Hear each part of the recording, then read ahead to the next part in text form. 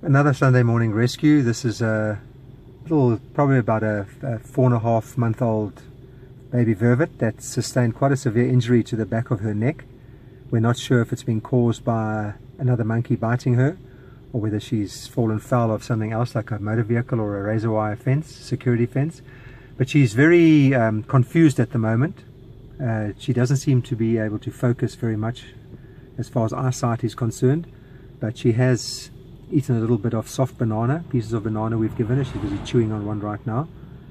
But just so many of these babies sustain injuries at this stage of their life, because it's at the time of their life when their mom is focused on mating with the male in the troop, and the babies are becoming quite independent, so they are very mischievous, they play around a lot, they have a lot of fun, and in doing that they get themselves into a lot of trouble as well. So as you can see, this baby is not feeling too well at the moment, lost quite a lot of blood, and we're going to have to get her to the vet as soon as we can, treat her and hopefully manage to pull her through. But a very, very, very unhappy looking little thing at the moment. Found all on its own in a road here in La Lucia, in Old Bush Road.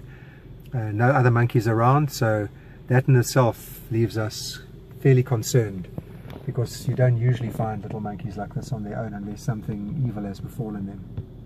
And in all likelihood this baby has lost its mom and was trailing along behind the troop. We call them tag-alongs because they don't really get the protection of the troop and the support of the troop, who are too busy looking after their own.